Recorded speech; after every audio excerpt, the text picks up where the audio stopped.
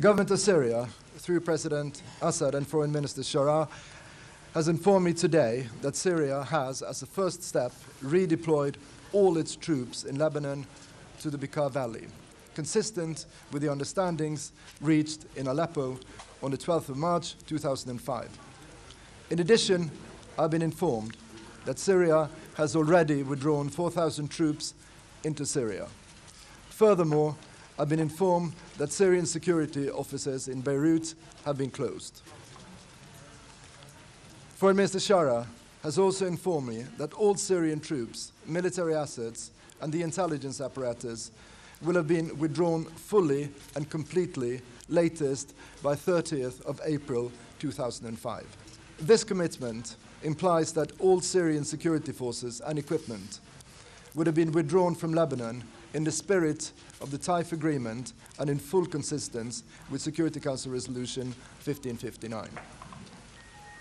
In this context, the government of Syria has agreed with me that, subject to the acceptance by the Lebanese authorities, a UN verification team will be dispatched in order to verify the full Syrian military and intelligence withdrawal. أود أن أبدي ملاحظتين هنا. الأولى أنني أوافق على ما تلاه السيد لارسن في بيانه، والملاحظة الثانية هو أن سوريا في انسحابها الكامل من لبنان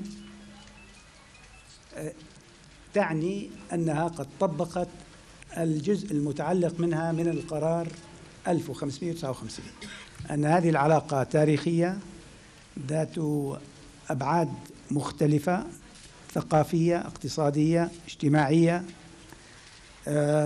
أمنية، وهذه العلاقات المبنية على مشاعر وطنية وقومية لا يمكن أن تلغى لا بانسحاب القوات السورية ولا بتحريض على فصل العلاقات السورية اللبنانية.